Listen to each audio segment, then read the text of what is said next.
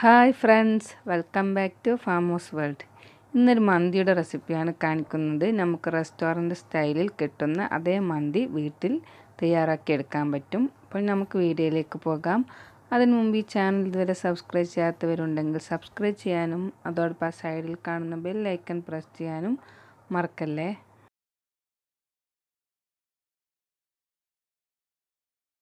ഞാനിപ്പോൾ ഇവിടെ 11 പീസ് ചിക്കനാണ് എടുത്തിട്ടുള്ളത്. നല്ല വലുപ്പത്തിലുള്ള ഒരു 1.5 കിലോ ചിക്കൻ ഉണ്ടാകും. നല്ലോണം കഴുകി വൃത്തിയാക്കി വെച്ചിട്ടുള്ളതാണ്. ഇനി നമുക്ക് ആവശ്യമുള്ളത് സവാളയാണ്. 4 മീഡിയം സൈസ് സവാളയാണ് ഞാനിവിടെ എടുത്തിട്ടുള്ളത്. പിന്നെ ക്യാപ്സിക്കം, ഗ്രാമ്പൂ, പട്ട, വലിയ ജീരകം, കുറച്ച് കുരുമുളക്, 1 ടീസ്പൂൺ ഇഞ്ചി ചതച്ചതും, 2 ടേബിൾ സ്പൂൺ വെളുത്തുള്ളി ചതച്ചതും. വെളുത്തുള്ളിയാണ് കൂടുതൽ എടുക്കേണ്ടത്. പിന്നെ പച്ചമല്ലി. ഇനി ഇതുപോലെ ഒരു കുക്കർ സ്റ്റൗവിൽ വെക്കാം. നമ്മൾ ചിക്കൻ കുക്കറിലാണ് വേവിച്ചെടുക്കുന്നത്. ഇതിലേക്ക് ആവശ്യത്തിനുള്ള എണ്ണ ഒഴിച്ചതിന് ശേഷം ഗ്രാമ്പൂ, പട്ട, ഏലക്കായൊക്കെ ഇട്ടിട്ടൊന്ന് ഇളക്കി കൊടുക്കുക. ജീരകവും. അതിനുശേഷം നമുക്കിതിലേക്ക് നമ്മൾ നേരത്തെ എടുത്ത് വെച്ച കുരുമുളക് കൂടി ചേർത്ത് കൊടുക്കാം. ഇനി നമുക്കിതിലേക്ക് മല്ലി കൂടി ചേർക്കാം. അടുത്തതായി നമുക്ക് നേരത്തെ ചതച്ച് വെച്ച ഇഞ്ചിയും വെളുത്തുള്ളി പേസ്റ്റും കൂടി ഇതിലേക്ക് ചേർത്ത് കൊടുക്കാം. ഇതിൻ്റെ പച്ചമണം മാറുന്ന സമയത്ത് നമ്മൾ കട്ട് ചെയ്ത് വെച്ച സവാള കൂടി ചേർത്തിട്ട് ഒന്ന് വാട്ടിയെടുക്കണം. സവാള ഒന്ന് വാടിയതിന് ശേഷം നമുക്കിതിലേക്ക് ക്യാപ്സിക്കം ചേർക്കാം. സവാള ഇപ്പോൾ ഇവിടെ വാടി വന്നിട്ടുണ്ട്. ഇനി നമുക്കിതിലേക്ക് ക്യാപ്സിക്കം കൂടി ചേർക്കാം. അധികം വാടേണ്ട ആവശ്യമൊന്നുമില്ല. ജസ്റ്റ് ഒന്ന് അതിൻ്റെ പച്ചമണമൊക്കെ മാറി വന്നാൽ മതി. ഇനി നമുക്ക് ഒന്നും കൂടെ വാട്ടിയെടുക്കാം. സവാളയും ക്യാപ്സിക്കവും കൂടി.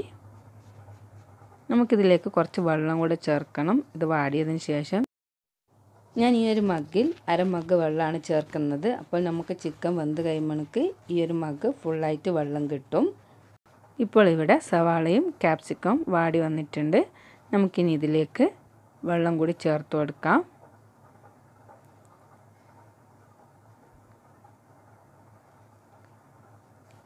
ഇനി നമുക്കിതിലേക്ക് മാഗി ക്യൂബ് കൂടെ ചേർക്കാം. ഒരു പാക്കിൽ 2 ക്യൂബാണ് ഉണ്ടാവുക. അങ്ങനത്തെ 2 എണ്ണമാണ് ഇവിടെ ചേർത്തിട്ടുള്ളത്. പിന്നെ ആവശ്യത്തിന് ഉപ്പും. ഇനി നമ്മൾ നേരത്തെ കഴുകി വൃത്തിയാക്കി വെച്ച ചിക്കൻ പീസ് കൂടെ ഇതിലേക്ക് ചേർത്ത് കൊടുക്കാം. എന്നിട്ട് ഹൈ ഫ്ലെയിമിൽ ഒരു വിസിൽ മാത്രം വരുത്തിയാൽ മതി. അതിനുശേഷം പ്രഷർ പോയിട്ട് അടുപ്പെടുത്ത് മാറ്റിയാൽ മതി.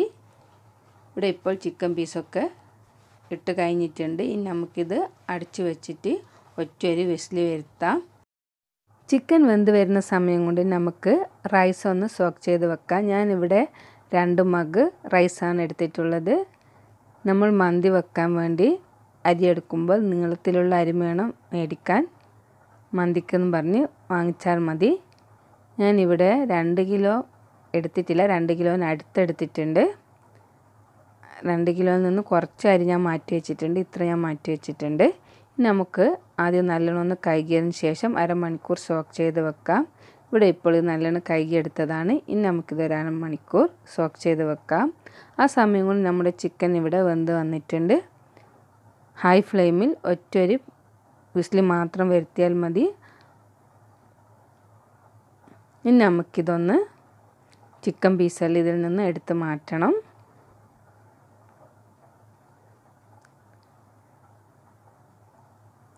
ഇനി നമുക്ക് ഈ വെള്ളം ഒന്ന് അരിച്ചെടുക്കാം. ഇവിടെ ഇപ്പോൾ ഈ ഒരു മഗ്ഗിൽ നിറയെ വെള്ളം കിട്ടിയിട്ടുണ്ട്.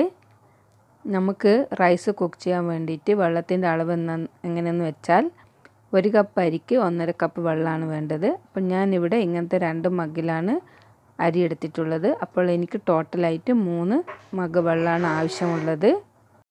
റൈസ് സോക്കായി വരുന്ന സമയം കൊണ്ട് നമുക്ക് ചിക്കൻ കൂടി ഒന്ന് മാഗ്നേറ്റ് ചെയ്ത് വെക്കാം. ചിക്കൻ മാഗ്നേറ്റ് ചെയ്യാൻ വേണ്ടിയിട്ട് റെഡ് ചില്ലി പൗഡറാണ് എടുത്തിട്ടുള്ളത്. കാശ്മീർ റെഡ് ചില്ലി പൗഡർ എടുക്കുന്നതാണ് നല്ലത്. അപ്പോഴാണ് ഒന്നും കൂടെ കളറ് കിട്ടുക.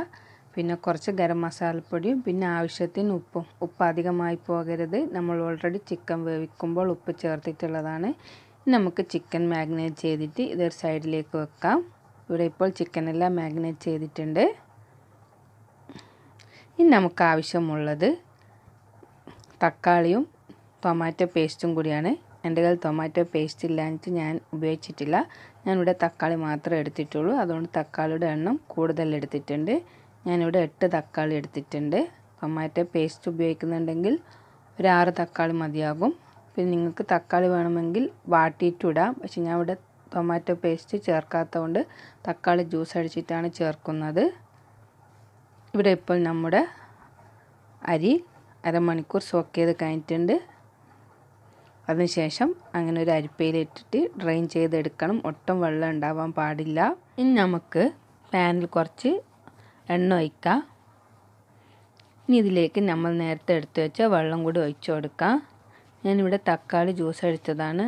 അതൊക്കെ കൂട്ടിയിട്ടാണ് വെള്ളത്തിൻ്റെ അളവ് പറയുന്നത്. അതായത് 1 കപ്പ് അരിക്ക് 1.5 കപ്പ് വെള്ളമാണ് ചേർക്കേണ്ടത്. ഞാനിവിടെ 2 മഗ്ഗിലാണ് അരി എടുത്തിട്ടുള്ളത്. അപ്പോൾ 3 മഗ്ഗ് വെള്ളമാണ് എനിക്ക് ആവശ്യമുള്ളത്. അത് ഈ തക്കാളി ജ്യൂസ് അടക്കാണ് 3 മഗ്ഗ് ഒഴിക്കുന്നത്. പിന്നെ ഇതിലേക്ക് കുറച്ച് മന്തി മസാല കൂടി ചേർത്ത് കൊടുക്കാം. ഇനി ഇതിലേക്ക് ആവശ്യത്തിന് കുരുമുളക് പൊടി ചേർക്കാം. കുരുമുളക് നിങ്ങളുടെ എരിവിനനുസരിച്ച് ചേർക്കാവുന്നതാണ്. ഇനി നമുക്ക് ഇതിലേക്ക് ആവശ്യത്തിനുള്ള ഉപ്പും കൂടെ ചേർത്തിട്ട് ഇതൊന്ന് അടച്ചു വെച്ചിട്ട് വെള്ളം തിളക്കാൻ വേണ്ടി വെക്കാം. ഒരു ഉണക്ക ചെറുനാരങ്ങ കൂടി ചേർക്കണം. വീഡിയോയിൽ കാണിക്കാൻ വിട്ടുപോയതാണ്.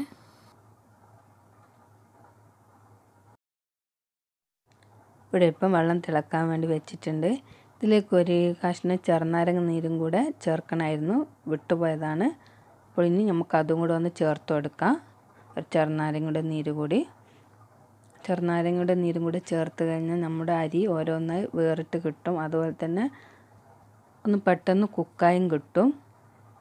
2 കാര്യമാണുള്ളത് ചെറുനാരങ്ങ നീര് ചേർക്കുന്നതുകൊണ്ട്. ഇപ്പോൾ നമ്മുടെ വെള്ളം ഇവിടെ തിളച്ച് വന്നിട്ടുണ്ട്. ഇനി നമുക്കിതിലേക്ക് അരി കൂടി ഇട്ട് കൊടുക്കാം. അരി ഇടുമ്പോൾ പ്രത്യേകം ശ്രദ്ധിക്കണം. അരിയിലൊട്ടും വെള്ളം ഉണ്ടാവരുത്. നമ്മൾ വെള്ളമൊക്കെ നല്ലോണം കളഞ്ഞതിന് ശേഷം മാത്രമേ അരി ചേർക്കാൻ പാടുള്ളൂ. ഇവിടെ ഇപ്പോൾ അരിയൊക്കെ ചേർത്തിട്ടുണ്ട്. ഇത് നല്ലോണം ഒന്ന് മിക്സ് ചെയ്തിട്ട് ലോ ഫ്ലെയിമിൽ ഇട്ടിട്ട് വേണം നമ്മളിത് കുക്ക് ചെയ്തെടുക്കാൻ. നമുക്കിതൊന്ന് ലോ ഫ്ലെയിമിൽ ഇട്ടിട്ട് അടച്ച് വെച്ചിട്ട് കുക്ക് ചെയ്തെടുക്കാം. ഇപ്പോൾ നിങ്ങൾക്ക് ഒന്നും കൂടെ എരിവും ഉപ്പൊക്കെ നോക്കിയിട്ട് കുറവുണ്ടെങ്കിൽ ചേർത്ത് കൊടുക്കാവുന്നതാണ്. ഇനി നമുക്കിത് അടച്ച് വെച്ചിട്ട് കുക്ക് ചെയ്തെടുക്കാം. ഇത് കുക്കായി വരുന്ന സമയം കൊണ്ട് നമുക്ക് നമ്മൾ നേരത്തെ മാഗ്നേറ്റ് ചെയ്ത് വെച്ച ചിക്കൻ ഒന്ന് ഫ്രൈ ചെയ്തെടുക്കാം.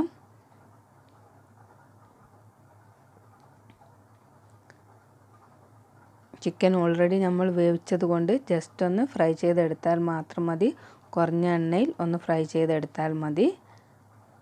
ഇതിനൊന്നും വെളിച്ചെണ്ണ ഉപയോഗിക്കരുത്, ഓയിൽ തന്നെ ഉപയോഗിക്കണം. നമുക്ക് ചിക്കൻ ഇതുപോലെ ഒന്ന് ഫ്രൈ ചെയ്തെടുക്കാം. ഒരു മീഡിയം ഫ്ലെയിമിലിട്ടിട്ട് ഒന്ന് ഫ്രൈ ചെയ്തെടുത്താൽ മതി.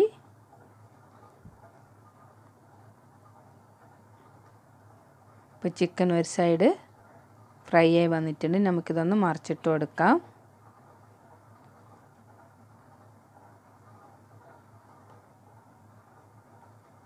ഇപ്പോൾ ചിക്കൻ ഇവിടെ എല്ലാ ഭാഗവും ഫ്രൈ ആയി വന്നിട്ടുണ്ട്. നമുക്കിതൊരു പ്ലേറ്റിലേക്ക് കോരി മാറ്റാം. അതുപോലെ ബാക്കിയുള്ളതും ഫ്രൈ ചെയ്തെടുക്കാം.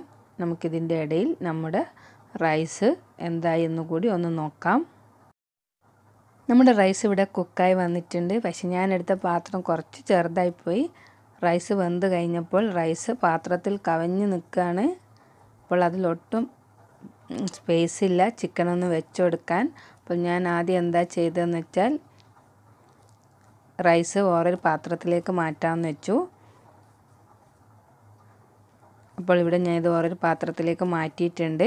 ഇനി നമുക്കിതിൻ്റെ മുകളിൽ കുറച്ച് മല്ലിയിലയും ക്യാരറ്റും കൂടെ ഇടാം. ഇനി നമുക്ക് ചിക്കൻ പീസ് വെക്കാം. ചിക്കൻ പീസ് വെച്ചതിന് ശേഷം നമുക്ക് കുറച്ച് കണൽ കൂടി വെക്കണം. അപ്പോൾ ചിക്കൻ പീസൊക്കെ വെക്കുന്ന സമയത്ത് നമ്മൾ കണൽ കൂടെ റെഡിയാക്കണം. ഞാൻ ഇവിടെ ഒരു സ്റ്റീൽ പാത്രത്തിലാക്കിയിട്ട് കുറച്ച് കണലാണ് വെച്ച് കൊടുക്കുന്നത്. നിങ്ങളുടെ കയ്യിൽ ചാർക്കോൾ ഉണ്ടെങ്കിൽ നിങ്ങൾക്കത് ഉപയോഗിക്കാവുന്നതാണ്. ഞാനിപ്പോൾ ഇവിടെ ഇങ്ങനെയാണ് ചെയ്തിട്ടുള്ളത്. ഇനി നമുക്ക് ഇതൊന്ന് അടച്ച് വെച്ചിട്ട് ഒരു 2-3 മിനിറ്റ് ലോ ഫ്ലെയിമിലൊന്ന് തീ ഓണാക്കി കൊടുക്കണം. എന്നുവെച്ചാൽ നമ്മൾ പാത്രമൊക്കെ മാറ്റി കഴിഞ്ഞപ്പോൾ ഈ പാത്രത്തിന് ചൂടില്ലല്ലോ, അതുകൊണ്ടാണ്. നേരത്തെ പാത്രം തന്നെയായിരുന്നെങ്കിൽ ഓൺ ചെയ്യേണ്ട ആവശ്യമില്ലായിരുന്നു. എൻ്റേത് പിന്നെ ചോറ് അതിൽ കവിഞ്ഞത് കൊണ്ട് ഞാൻ പാത്രമൊക്കെ മാറ്റി. അപ്പോൾ ഒന്നും കൂടെ ഒരു 2-3 മിനിറ്റ് സ്റ്റവ് ഓൺ ചെയ്തിട്ടുണ്ട് ലോ ഫ്ലെയിമിൽ. ഇപ്പോൾ നമ്മുടെ മന്തി ഇവിടെ റെഡി ആയിട്ടുണ്ട്. കണ്ടില്ലേ, നല്ല സൂപ്പർ മന്തി ഇവിടെ റെഡി ആയിട്ടുണ്ട്. കണ്ടില്ലേ, കാണാൻ തന്നെ നല്ല ഭംഗിയാണ്, കഴിക്കാനും അതിലേറെ ടേസ്റ്റാണ്. നല്ലൊരു സ്മെല്ലൊക്കെ വരാൻ തുടങ്ങിയിട്ടുണ്ട്. സ്മെല്ലൊക്കെ വരുമ്പോൾ തന്നെ നമുക്കിത് കഴിക്കാൻ കൊതിയാവും.